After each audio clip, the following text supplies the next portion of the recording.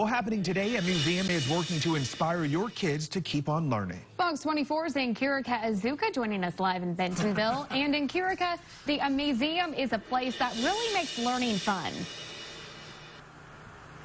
That's right. Good morning, Tavares and Caitlin. So over 1 million people have visited the Amazeum since it opened in 2015. This morning I have Paul Stolt, who is behind the marketing here, to talk about how it can be celebrated, especially on days like today, as it is National STEAM Day. So talk a little bit about what is done here at the Amazeum. Well, we celebrate STEM and STEAM every single day. And a lot of what we do is we try and do our best to have families and children come in and engage with science, technology, engineering, art, and math in a whole different way, and have them really start to think about the integration of all those subjects and think about, you know, how do things go together? How do they come apart? Why is this happening? To come in and ask those big questions. So we actually have an example of what kids can do here. We have a little makeshift xylophone. Talk about how this fits in with the STEM theme. Well, at first glance, it probably doesn't really look very STEAmy.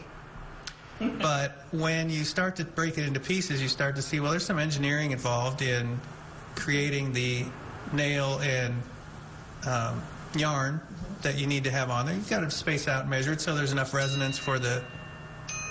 To make all the different noises? Yeah, for all the wrenches and the breaker bar, whatever, to work on.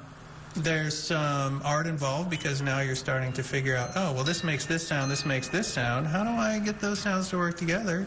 Definitely some math, and it really sort of, more importantly, gets you to start thinking about a very familiar tool or a very familiar thing in an entirely different way.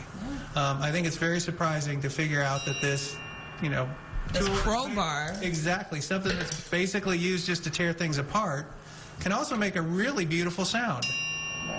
So most of what we try to do is get people to think about things in a different way and to look at things differently. So thank you so much, Paul. This is so much fun. We had so much fun here all morning. So the Amazeum is open from 10 a.m. to 5 p.m. Members and kids under 2 get in for free. Everyone else pays $9.50 to come and play. We're live in Bentonville. Nkirika Azuka, Fox 24 News.